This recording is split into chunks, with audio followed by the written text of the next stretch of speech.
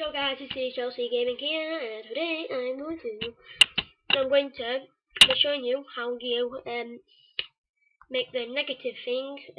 You go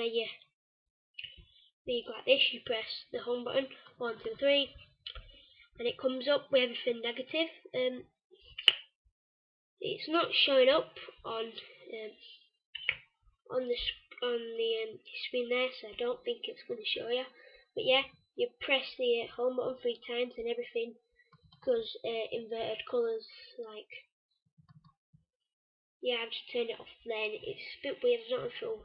You can't see it, but 1, 2, 3. And all you want to do is just want to go to channel. Then you want to go to, I forgot which one it is now. It should be,